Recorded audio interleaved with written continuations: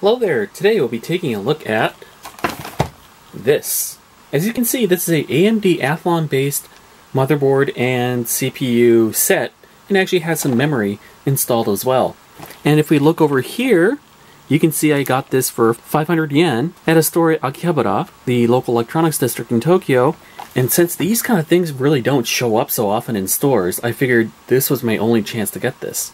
So I actually got this about a few months ago, and ever since then I've been accumulating parts.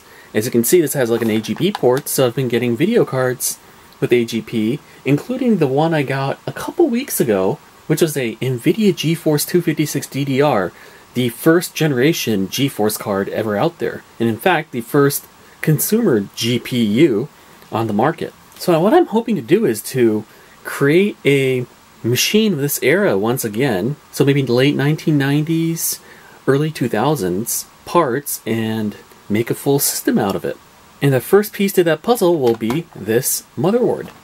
So let's actually take a closer look at this. But before that, I know that there's going to be some dust in here and it was kind of dirty, so I'm just going to go ahead and use some canned air and blow that away first.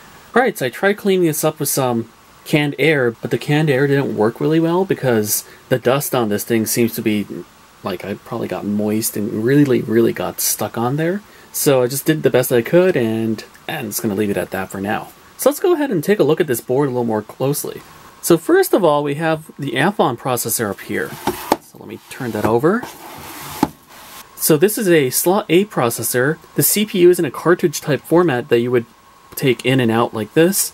At the time, this kind of package for a processor was pretty popular because Intel moved to this kind of slotted processor with their Pentium 2. The real reason behind it was that, basically, when we look at the circuit board that's actually in here, we'll see that it is a CPU in the middle with a couple of cache memory chips, L2 cache memory chips, sitting right next to each other.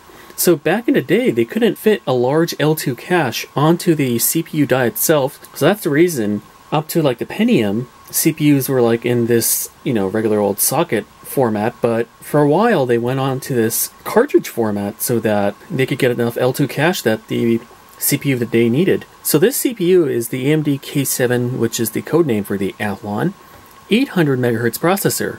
And as you can see, there's like a huge heatsink behind it with this little tiny fan. Aside from that, you can see the capacitors and voltage regulators for the CPU, because this is fairly common to see back then. Alright, so let's look at what else we can take a look at. Let's look at some of the slots. So over here we have an ISA slot, 5 PCIs, and an AGP slot over here. I think it stood for Accelerated Graphics Port. So back then, I guess you had like a higher bandwidth connection to the system bus when you could connect through the AGP. And also, it probably had some features that allowed you to share the memory over here with the graphics card and stuff so they can write to it quickly or whatever like that. And also, there's a little slot over here. I'm going to guess this is the AMR slot, which I think was where you would connect WIN modems and such. Basically like a stripped down modem, which needed to use the CPU's processing power to do modem communications and things. You really don't see these so often, and I've never actually used one of these, so I'm not very knowledgeable in how this works. Alright, so let's go ahead and look at some other parts of the motherboard.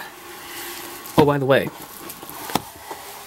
so this motherboard is an A-Open AK72, and on this side we can see there's a floppy cable along with a couple of IDE ports, and it does accept the ATX style power input, and there's 3 slots for I believe PC133 SD RAM.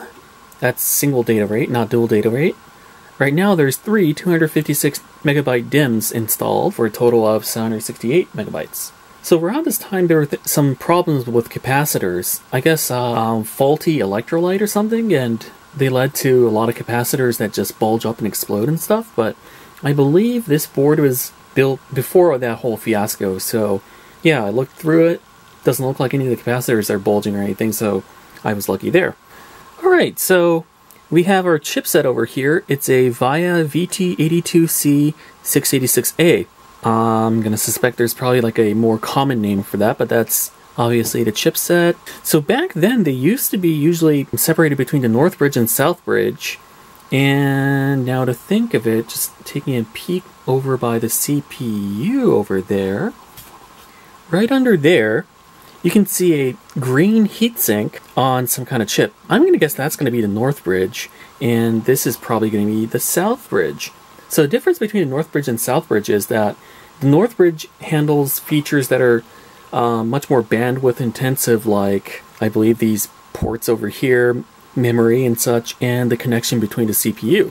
While the south bridge is generally for the peripherals like USB, IDE, and other kind of, slower interfaces. So I'm just going to guess that this is the south bridge because that doesn't sound like a model number for any of the north bridges of the time. And below that we have a Award BIOS and a CMOS battery kind of thing.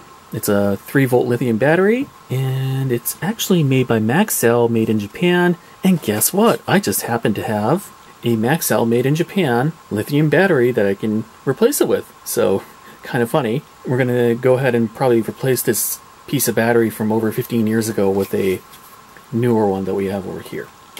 And luckily, it doesn't seem like it's been leaking or anything, so before it does any bad things, it's going to go ahead and replace it. Alright, so let's go ahead and remove this lithium battery. So I do have this replacement over here, which is probably the same exact model, although it has an H at the end, so maybe it's a little bit different, but it's a 3-volt Maxell lithium battery made by Hitachi, and it's one of those rare items that's still made in Japan. So let's go ahead and remove what we have over here, like that, and here it is.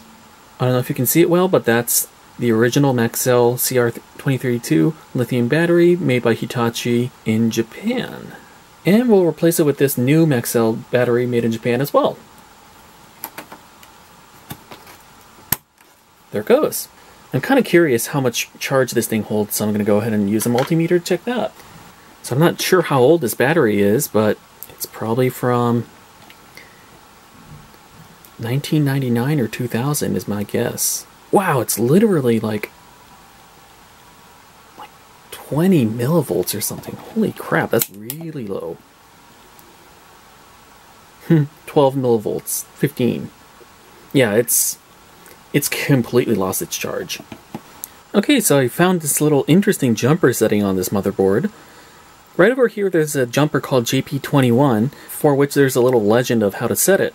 So interestingly, there's a K7 host clock, so that's the motherboard clock speed, which usually is called a frontside bus. You can switch it between 110 to 115 megahertz by putting it on the 1 to 2 position, while you can also go up to 120, 147 by setting it to the 2-3 position. So I guess that there's going to be some overclocking capabilities with this motherboard. Also a little interesting piece up here. There's a couple of headers over here that say modem in and CD in. So that suggested to me that there's probably an integrated sound on this motherboard, and that can be verified by, as you can see, there's the sound inputs and outputs right over here. Alright, so today we took a look at this Athlon based motherboard, the AOpen AK72, and we found some pretty interesting things from what you would have seen in computers back in the early 2000s. So in a future video we'll be taking a look at other components that could be used with this motherboard to make a computer from this era. Thank you very much for watching today. If you enjoyed watching this video, please give it a thumbs up. And if you'd like to see a continuation of this video and other kind of videos I'm doing, please go ahead and subscribe and click on that little notification bell button so that you know when I upload new videos. And if you have any comments, please leave them down in the comments section. And as always, thank you very much for watching and see you next time.